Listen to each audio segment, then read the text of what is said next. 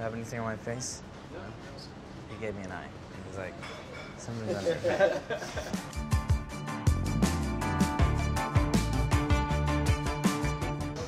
I'm gonna do something today. I'm gonna be making something. I typically don't make a lot of sweets.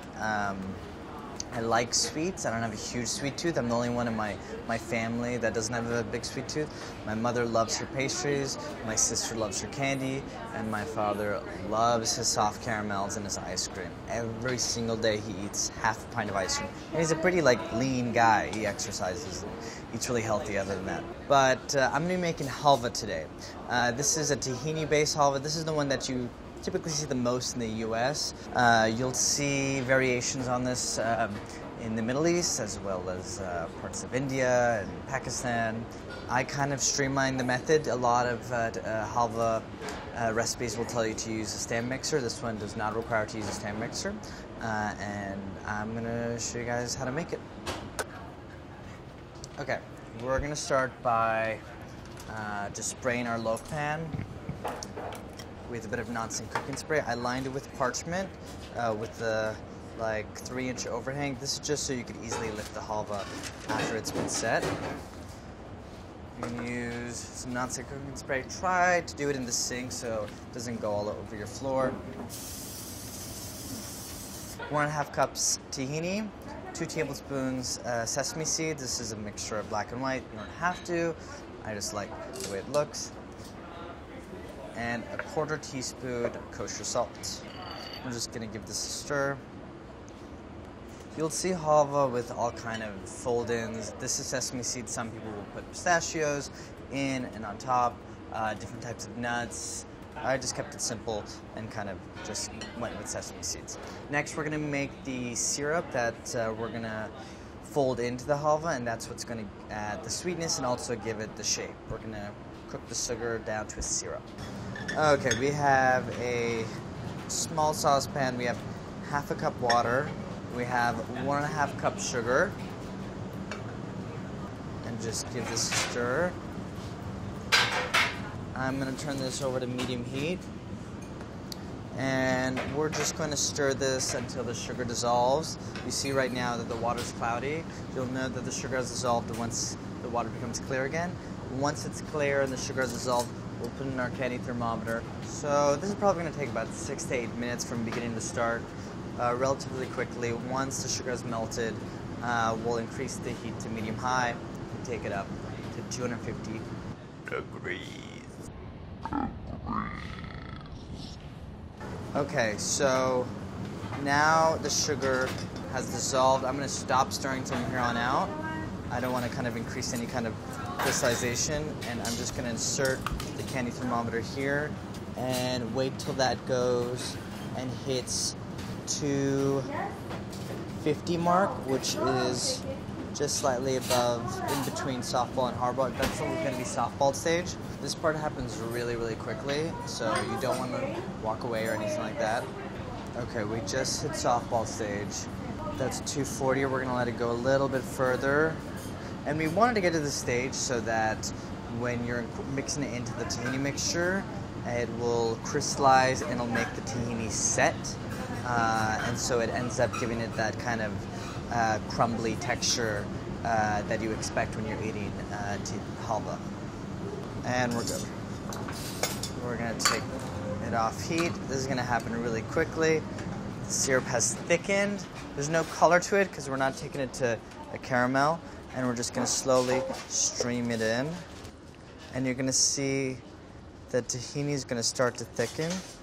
You need to be really careful at this stage so that nothing splatters. Game over if something Game splatters. over. Game over to your face, to your livelihood. You're going to work as quickly as you can. And you're going to continue to mix until the tahini mixture starts to kind of pool away, just like this, from the sides of the bowl. And then from there, you're going to transfer it over and then just pat it down.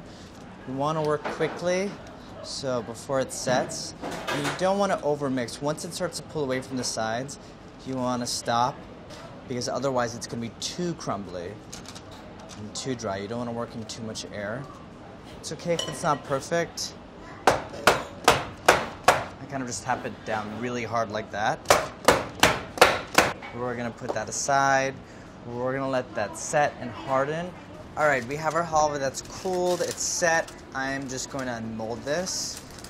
You can just pull it out easily. And then just kind of flip it over. We'll let this sit.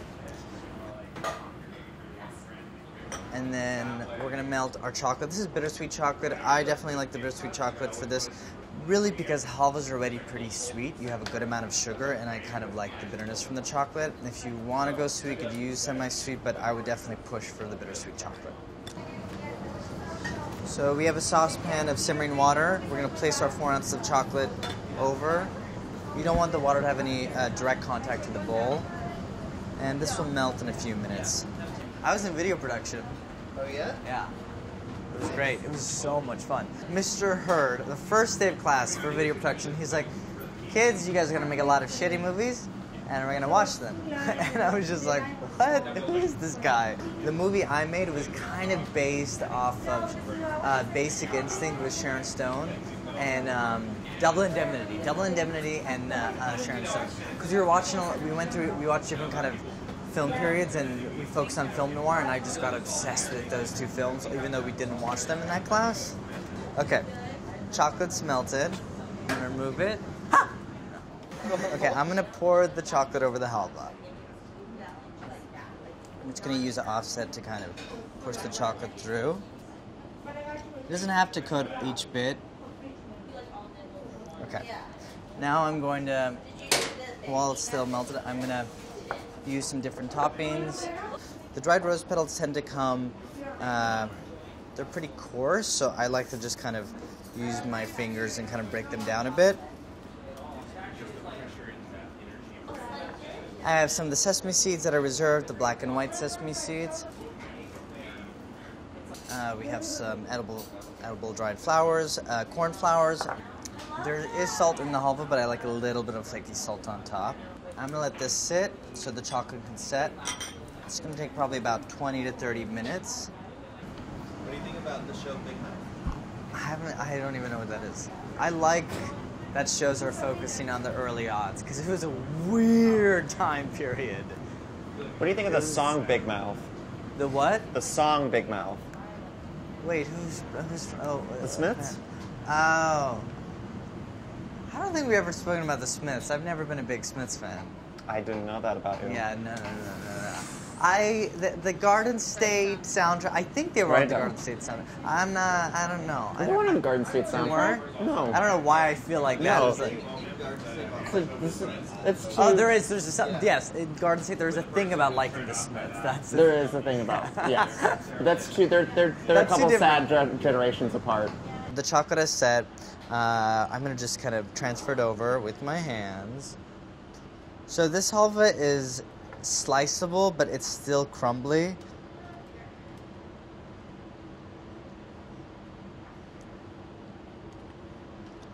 This one's not too sweet, especially with the bittersweet chocolate and the amount of salt on top.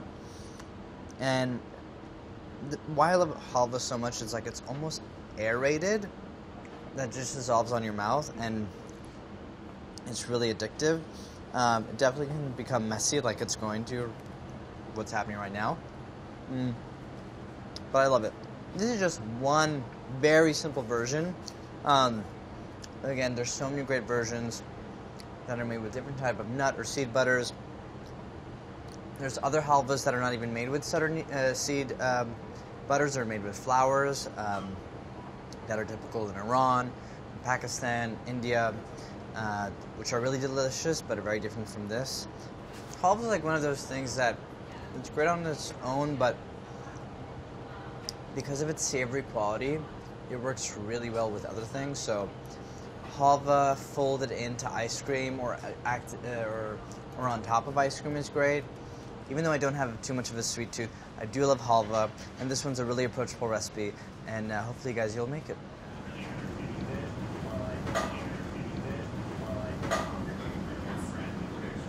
So look how many people are here. They're just coming here to eat. They're just coming here to eat.